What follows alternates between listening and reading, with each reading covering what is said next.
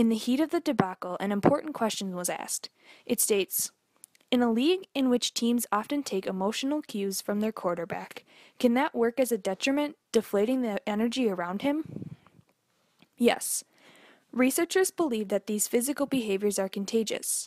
Just as much as our own body language shows how we feel, it coerces others into the same feelings too. Simple behaviors like a head nod or a smile can also cause physiological changes that stimulate our entire body and can basically change the course of someone's day. The importance of body language is that it provides information about our attitude towards ourselves, those around us, and our environment. Just remember, it is important to be apprehensive of the messages we are sending because those messages are what is telling our story to others. Created using Powtoon.